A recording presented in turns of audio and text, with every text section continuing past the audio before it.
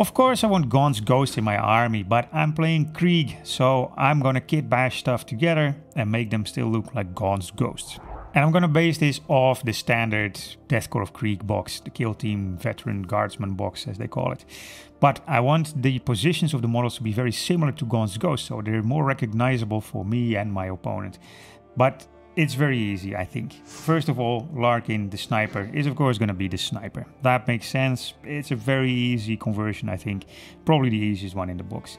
Bragg, I think, is good with this one. It's a similar pose, very dynamic, very holding the gun, and I just have to swap out that plasma gun for some kind of autocannon, some big gun over there. Then we have Colm, Orbeck, the Colonel. I think it's this one, the Sergeant Veteran. He has a similar pose, and I think it just makes sense to also use the Sergeant Veteran model for the guy who is supposed to be leading Gaunt's Ghost mainly. Then we have Ron. He is standing there with a dagger. It's a very static pose. He's pretty much standing still, so I think this guy would fit his pose very well. And of course the Sergeant Scout, I'm going for the other kneeling guy. It is not exactly the same pose, but it makes sense in the context of him being more of a scouting model. So I'm gonna start assembling these things, and then I'll show you what sort of bits and pieces I'm using to level up these guys and make them really look like Gaunt's Ghosts. Now Gaunt's Ghosts are of course the cream of the crop, but these guys look too much like regular Death Korps of Krieg troopers. So I'm gonna give them some armor, and to do that I have to scrape off this box on the front where the gas mask intake is. So I'm just taking a blade and just start scraping this off. And here's a little tip: before you start cutting, put a band-aid on your thumb, because now this is a fresh new blade and it's not cutting through the band-aid. And don't cut yourself, so you can be much safer that even if your blade slips, you're gonna be okay and it's not gonna cut into your thumb, because if you do, then the rest of the day you can't unlock your phone anymore, your girlfriend starts calling you and you can't message back, you'll get in trouble. So, little safety tip from an experienced kit basher, trust me, I got the scars on my thumb to show you. But when this is scraped off, what we do next is we get these little kits for the armor, and these are amazing. This is fantastic stuff. This comes from Tiny Legends, and he is a printer who specializes in a lot of Krieg bits and pieces, but also some really cool stuff for Deathwatch. But this, first of all, is numbered. So this is number 1, and this is miniature number 1 from the Krieg booklet. So this fits perfectly to this model, and they come in sets of 10. They all fit perfect to all 10 models in the Krieg box, and it will just make your guys look so much cooler. They get armor and they look amazing. Let me show you. Now, doesn't that look so much better than before? He has nice armor plating and it's still rough. It still looks like real Death Korps of Krieg armor. It's not suddenly Acadian. But wait, there's more. Tiny Legends also produces these amazing skull-faced helmets, because you need different helmets, because normal Krieg helmet has the gas mask hose go down to the belly. Now you can't anymore because there's armor there, so it's going onto the back. I'll show you these helmets as well. There, again, absolutely perfect fit. This didn't require any scraping or cleaning of the Death Korps of Krieg body, and the helmet is positioned exactly the same as the original model. Now this might be harder to see, but let me get this guy over here. I already did one like this, and this is the result you can get. Like really cool armor plating, a real skull face helmet. These guys will stand out from a mile away. Here, look at that. Now you can see even still the white skull mask that he's wearing. It's really cool, and I'm going to do this for all of my Gaunt's Ghosts, because I really want them to look like absolute elite, the best of the best of the best. And then we'll continue. I'm going to start with Colonel Korm, but I want to show you this. A little backpack, again, from Tiny Legends. Fits perfectly, lines up perfectly with the hose from the gas mask. It's amazing. And this is starting to sound like an advertisement for Tiny Legends. It's not. They didn't pay me. They didn't contact me. There's no sponsorship. There's no affiliation. Nothing. I bought all of this myself. But I did contact them when I had this idea for Gaunt's Kriegers. I contacted them and they gave me a discount code for anybody who wants. I'll put it in the description and in the comments below, but it's Fog of Gore -15. So if you want to get 15% off on any of these bits, use that discount code. So, Colonel Korm, he has his gun sort of in one hand and he's pointing with the other. And the beauty is this set here with hotshot las guns has a gun in one hand. So, perfect for Colonel Korm. It's not pointing in the right way, not in the right direction, but it's good enough for me. And it definitely needs a bayonet, but those are available in the Krieg kit. And then I'm just going to add an arm over here, maybe the actual arm of the sergeant that the body is from, sticking out.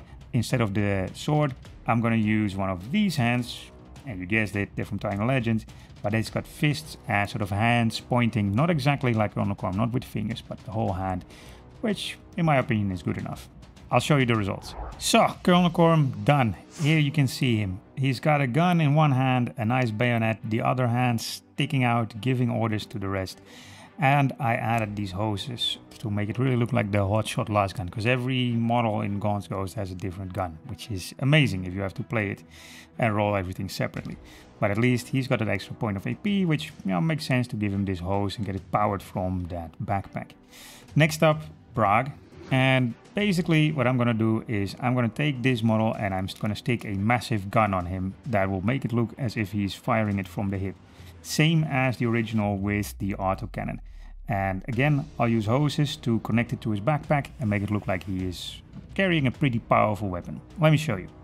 And that's a pretty solid come again, Brag. Try again, Brag. And well, it's time to go for a walk. I'll continue with Gaunt's Ghost after this. Hey people. So that's Try Again Brag done. I think he looks cool. He has a massive gun. And even though it's not really an autocannon, this is supposed to be the hotshot, volley gun? Hotshot volley gun. It's good enough for me. This looks like a massive gun and he's recognizable from a distance as Try Again Brag. So McCall, the issue here. He comes with a dagger and he has his gun on his back. I don't really like the dagger for Death Korps of Krieg, so instead I'm using this mace that you get with the kill team box. The upgrade sprue has this for the bruiser. So one issue with it, it's supposed to kind of stick out to the side like this, which I don't think is a nice pose if he's sitting on his knees. So I'm going to glue on the arm, but then I'm going to snap off clip off the hand, turn it out a little bit and make the mace sort of point down kind of like that while keeping the arm like that. So that's an easy fix, and then on the other side I'm just going to give him this little booklet and make him a zealot. Cool, there we go, good enough for me. I think the main thing that's missing is the tree, but I got a forest pretty close to my house, so I can go for a walk and find some nice branches to make him look even closer than the original. I have some tree branch over here and a tree branch sticking out. I think that will bring him close enough. Now this weapon is also the weapon that Ron uses, so I'm just going to use another one of these bruiser arms and I'm going to see what I can put on his right arm. Okay, this was much harder than I thought. All the cool bits and pieces that Death Korps of Krieg can hold, they hold in their left hand, and that's where he is holding his mace. So the only bit that they hold in the right hand is this little booklet, which I already used and don't want to use it again. So he's throwing a grenade now. It's not really what I wanted. They're more of a stealthy team, but if you can have an autocannon, you can have a dude throwing grenades as well, of course. Now, Larkin, sniper, I already did him. I did him before I started recording. But this is another set of really cool bits by Tiny Legends. This cloak and this special sniper rifle is part of it. And it comes with the same sort of helmet, and the cloak comes with this input for the gas mask as well. That is the same as these that they have. So he fits perfectly. And the good thing is he now already has a cloak. The others, they'll get cloaks, don't worry. But it's first time for Commissar Gaunt. And Commissar Gaunt is the one where I'm really not going to care about the original pose, because I don't really care for the original pose. I don't think it really fits Gaunt's Ghost unit. They're all fairly stoic, very stable standing there, very stealthy, and then Gaunt is just standing there yelling and screaming with his chainsword and his pistol. Doesn't make a lot of sense, and it really doesn't make sense to me for a Death Korps of Krieg Commissar.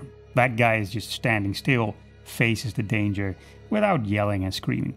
So what I got here, this is all Tiny Legends. I hope my local shop owner doesn't notice it's all printed, but this is a really cool Commissar body. It has a nice cuirass, nice chest plate, and it has a sash, just like Gaunt. And then I got here a Commissar hat. I got all the bits and pieces. I got a chainsword that is nonchalantly slung over the shoulder like that. I'm gonna glue it all together, show you the results. And there we go, Gaunt's Kriegers or Krieg Ghosts. I'm still not 100% sure what I should name this unit. Maybe if you got an idea, leave it in the comments below. You can use some inspiration here. But these guys are ready to paint, and I got a pretty epic paint scheme for these. which is a sort of midnight blue, and I think that will look cool, not only just for them, but also as a part of the rest of the army here. See, my other elites are green, my regular infantry is grey, my officers are black, my artillery crews are brown, and now Gaunt's Ghost will get a unique paint scheme, at least unique in my army, with midnight blue. And this starting paint, this is Nightlords Blue, of course. I just dry brush this on very quickly. It's not almost not even a dry brush, it's almost more like a base layer, but roughly done with this round dry brush, so that a little bit of the base coat, which is the Vallejo Dunkelgrau, dark gray, is still shining through a little bit. And that way you get a nice rough texture for this coat, which I particularly like on my minis. And after this, then we do a little dry brush of Stormfang. And I'm doing this with a light dry brush, like a flat dry brush that gives me a lot more control than the round one I used before, and make sure I only hit the highlights. And then after this, well, I've been hitting a lot of bits and pieces of the mini that I don't want to have blue at all. So it's time for a little bit of cleanup. Starting with a little bit of Black Legion for all the armor and all other metal parts, such as the gun and the backpack that he has.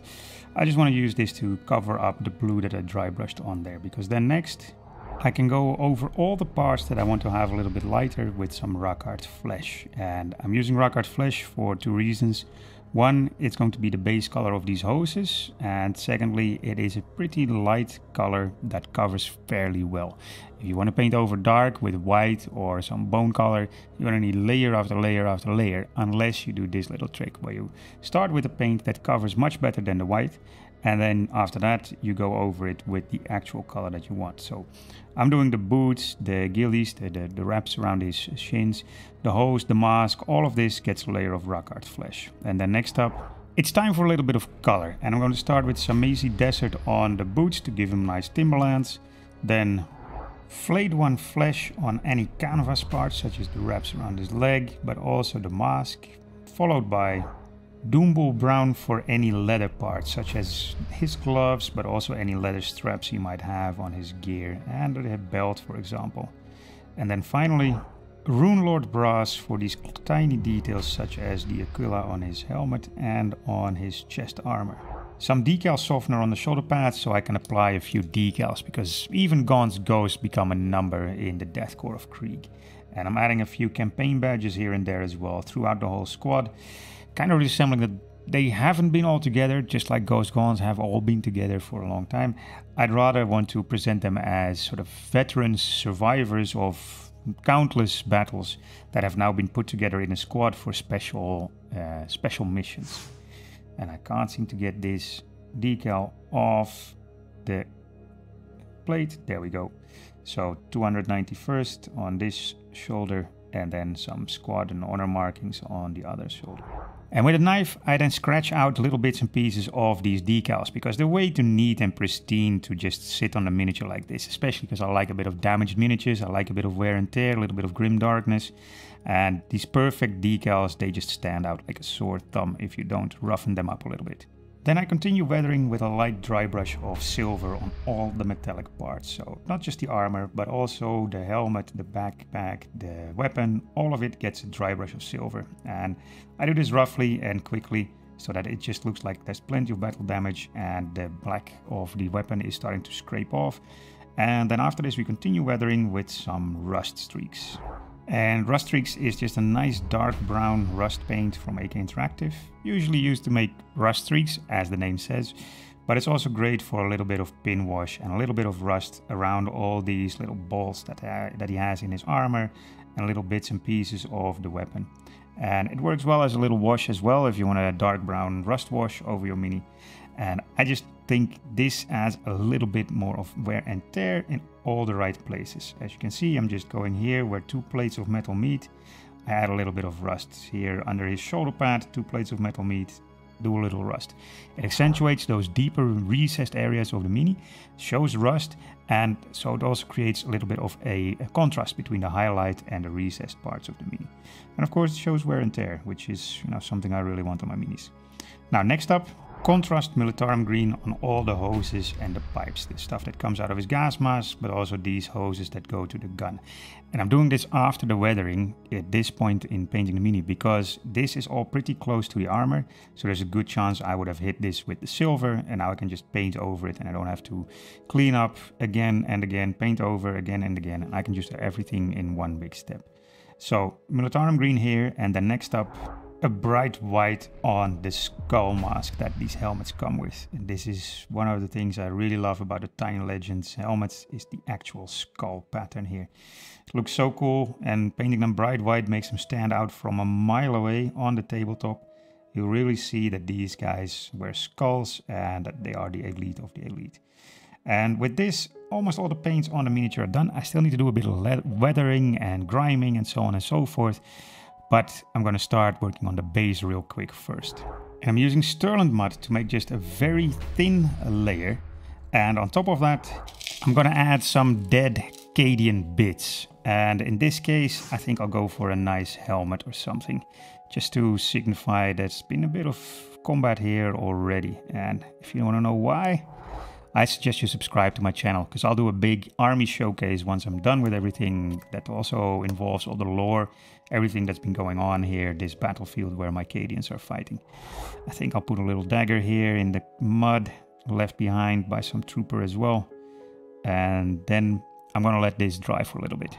And then a bunch of other basing pieces and bits later, this is what I'm left with. And I want to show you just from the top-down camera what's there.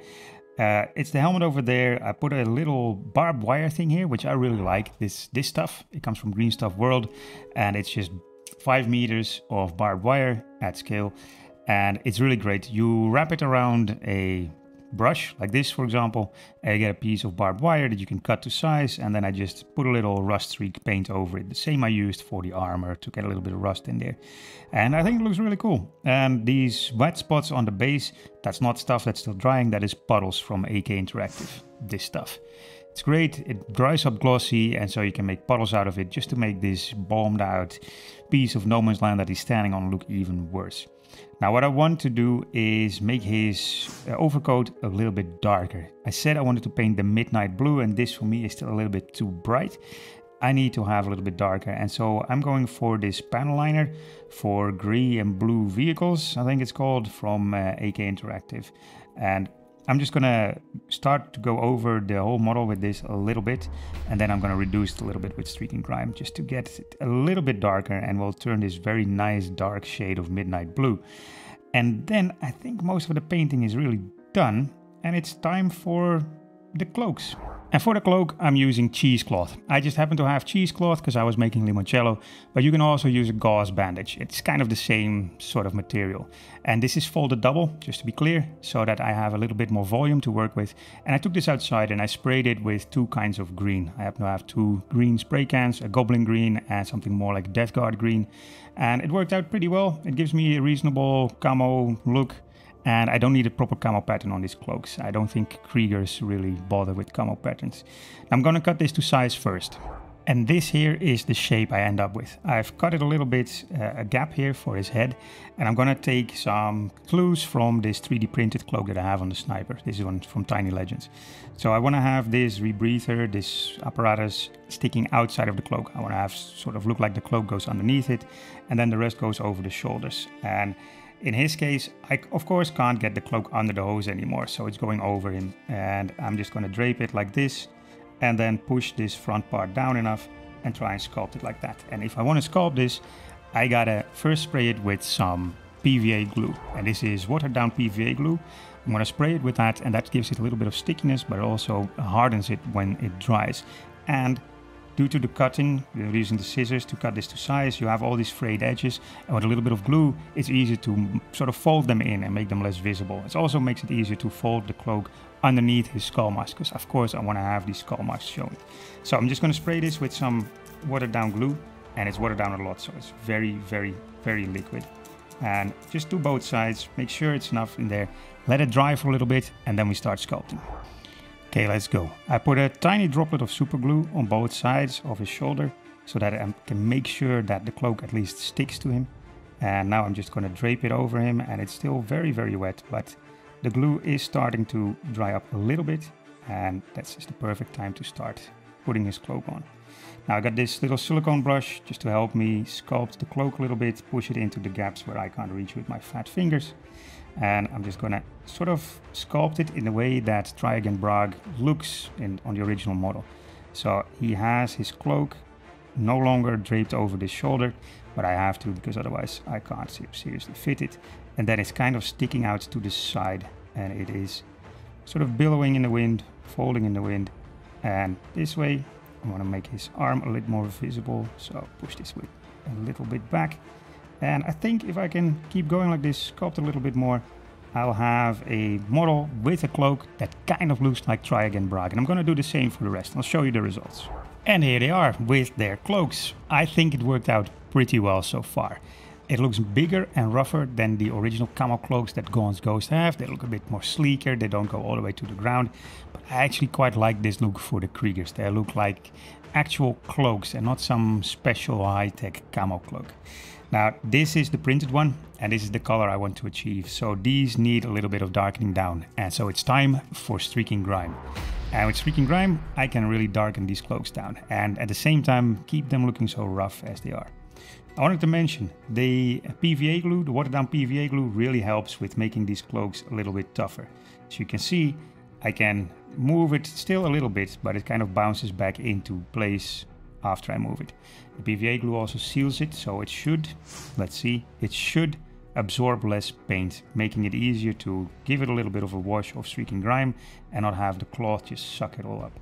So I'm mixing Streaking Grime with some white spirits, and I'm starting here at the bottom. Clearly it's not sealed enough because it's soaking up all of the Streaking Grime really quickly, but that's okay. I can use this to draw some camo patterns and especially darken it down on the bottom and on the fringes and just make it look more dirty overall. I'll show you the results. There we go, a bit darker, a bit dirtier and more in line with the printed one that I have. But it's still lacking something. It needs some Stirland mud to sort of blend the mini with the base. Because if you have Stirland mud on the base, you have some Stirland mud on your boots, on the lower parts of the cloaks for sure. So I got this really old dry brush here that I'm going to use to just stipple on a little bit of the Stirland mud here at the bottom. And I'm going to do it with all the cloaks. And then puddles. Puddles I already used on the base to make the base look like it's wet even after all the paint has dried. And I'm going to use this on the cloak as well. Of course, again, to tie the base and the miniature together and to make it look like this is really nasty wet mud that is caked to this cloak. I want to make it look as if these guys are really not having a great time on the battlefield. It's muddy, it's nasty, they're covered in mud, the clothes, everything gets covered, and so also their camo cloaks. And then after this, they look like this. And I'm really proud with how they came out. I love that they really stand apart from the rest of my Krieg army, and they clearly Gaunt's Ghost with those cloaks. I decided not to add the trees because the base is already really full and there wasn't much space. It just didn't fit. But I think this is good enough. The individual models are recognizable. You know who's who when you put them on the tabletop. And of course, Commissar Gaunt is missing. I'm painting him in a separate video because I'm painting him the way I paint all my officers, black and brass, so it's easy to figure out which model needs to die when plasma pistol overcharging fails and somebody kicks the bucket. Don't forget, I got a discount code for all these bits and pieces from Tiny Legends, Fog of Gore -15. You get 15% discount on all the bits, everything you buy there. There's lots of Krieg stuff, heavy weapons teams, alternate gas mask, helmets and so on, tank crews, bits and pieces. You'll love it. If you like Krieg, go to Tiny Legends. They have amazing stuff there. And in the meantime, if I finished Commissar Gaunt's video, it should be coming right on the screen here. And if it's not there, well, then this video might still be interesting and entertain you until that video comes out.